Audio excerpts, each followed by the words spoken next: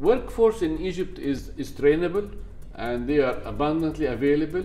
And from our experience, we have it takes you 6 months to 1 year to train a worker, and he's just as efficient as any worker in the world.